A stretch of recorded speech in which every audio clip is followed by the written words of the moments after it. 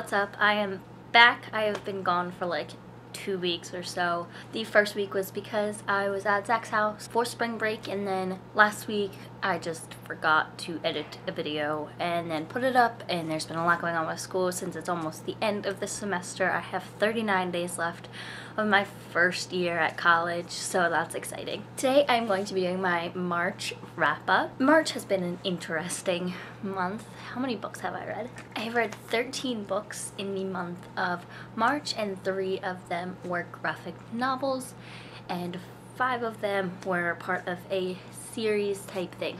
So without further ado, I'm just going to jump right into it. Now, I don't have any of these books in my possession, so that is why I'm not going to hold them up and show them to you. So the first 4 books I read this month were the first 4 books in this series of Unfortunate Events series.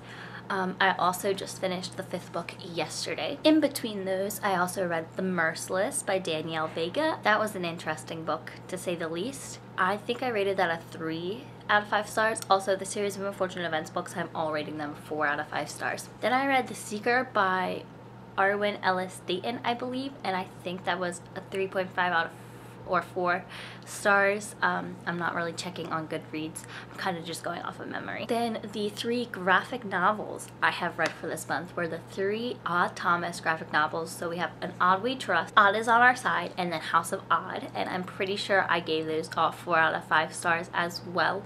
If not, I gave them 5 out of 5 stars. Then we get to more books that I got for review. And we have The Here and Now by Anne Brochures. So this book, I was so excited to read it, and then I read it and I didn't like it. So I gave this one a 1.5/2 out of 5 stars. That is the lowest rating I have ever given a book, ever. I think there's only one other book that I have given 2 out of 5 stars on, and I think that was even 2.5, almost 3 stars. Then we have Hush by Stacey R. Campbell, and I rated that 3 out of 5 stars. Next, my favorite book that I have read all month is One Among Us by Paige Dearth, and I'm going to be posting a video review of that soon, because this book was phenomenal and everybody needs to read it. Even though it was so saddening and so upsetting, it was still such a great book.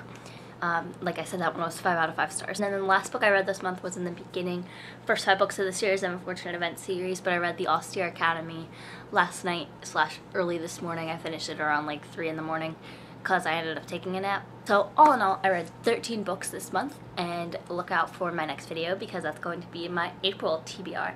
And my April TBR is a bit ambitious for the month of April, but hopefully I can get through it. So if you like this video, give it a huge thumbs up and hit that subscribe button. At 100 subscribers, I'm going to be doing this huge shout out thing, and then at 150, 200 subscribers, I'm going to be doing a book giveaway. If you heard any of these books and would like a review on any of them, just leave in the comments down below. Also, if you have any video requests, leave those in the comments down below. I will leave all my social media links in the description box down there.